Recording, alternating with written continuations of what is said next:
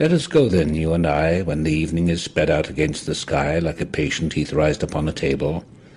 Let us go through certain half-deserted streets, the muttering retreats of restless nights in one-night cheap hotels, and sawdust restaurants with oyster shells, streets that follow like a tedious argument of insidious intent to lead you to an overwhelming question. Oh, do not ask what is it. Let us go and make our visit. In the room the women come and go, talking of Michelangelo.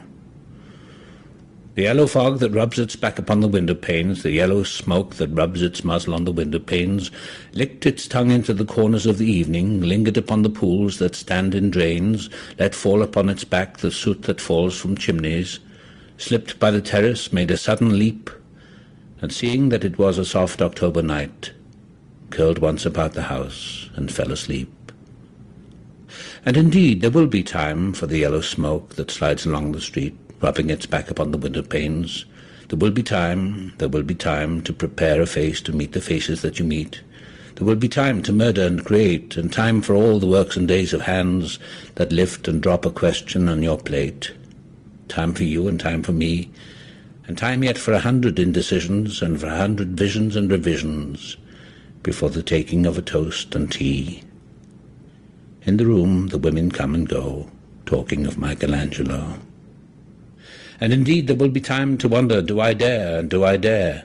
Time to turn back and descend the stair with a bald spot in the middle of my hair.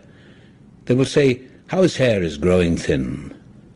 My morning coat, my collar mounting firmly to the chin, my necktie rich and modest, but asserted by a simple pin.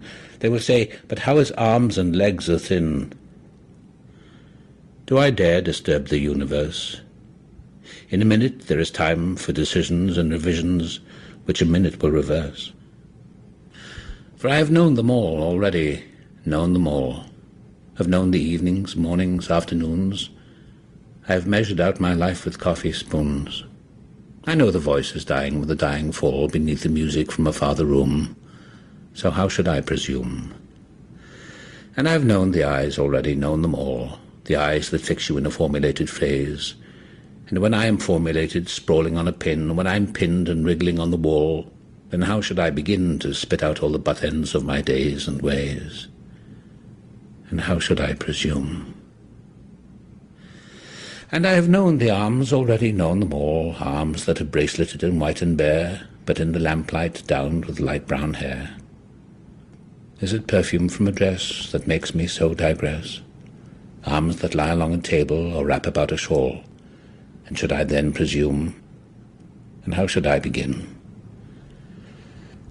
Shall I say I have gone at dusk through narrow streets and watched the smoke that rises from the pipes of lonely men in shirt-sleeves leaning out of windows? I should have been a pair of ragged claws scuttling across the floors of silent seas. In the afternoon the evening sleeps so peacefully, smoothed by long fingers, asleep, tired, or it malingers, stretched on the floor here beside you and me. Should I, after tea and cakes and ices, have the strength to force the moment to its crisis? But though I have wept and fasted, wept and prayed, though I have seen my head, grown slightly bald, brought in upon a platter, I am no prophet, and here's no great matter. I have seen the moment of my greatness flicker, and I have seen the eternal footman hold my coat and snicker, and in short I was afraid. And would it have been worth it after all, after the cups, the marmalade, the tea, among the porcelain, among some talk of you and me?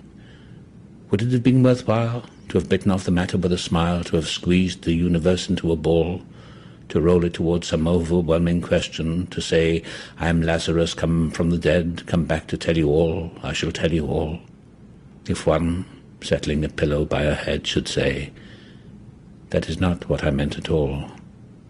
That is not it at all. And would it have been worth it after all? Would it have been worthwhile, after the sunsets and the dooryards and the sprinkled streets, after the novels, after the teacups, after the skirts that trail along the floor, and this and so much more? It is impossible to say just what I mean, but as if a magic lantern threw the nerves and patterns on the screen, would it have been worthwhile if one, settling a pillow or throwing off a shawl, and turning toward the window should say, "That is not it at all. That is not what I meant at all. No, I am not Prince Hamlet, nor was meant to be. I'm an attendant lord, one that will do to swell a progress, start a scene or two, advise the prince, no doubt an easy tool, deferential, glad to be of use, politic, cautious and meticulous, full of high sentence, but a bit obtuse. At times, indeed, almost ridiculous, almost at times the fool. I grow old, I grow old. I shall wear the bottoms of my trousers rolled. Shall I part my hair behind? Do I dare to eat a peach? I shall wear white flannel trousers and walk upon the beach. I have heard the mermaids singing each to each. I do not think that they will sing to me. I have seen them riding seaward on the waves, combing the white hair of the waves blown back, when the wind blows the water white and black. We have lingered in the chambers of the sea, by sea-girls wreathed with seaweed red and brown, till human voices wake us, and we drown.